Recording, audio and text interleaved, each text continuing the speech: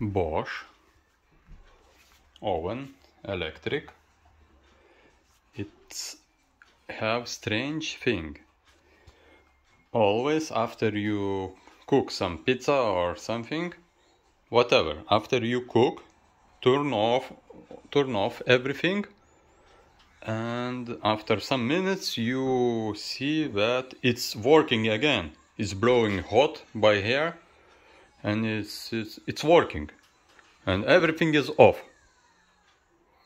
First I was thinking it's broken or something, but it is normal. It's self-cleaning function. After you cook something, you take everything out and you close doors.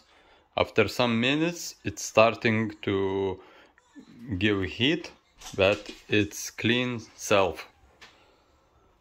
And so after you cook, it's better not go inside.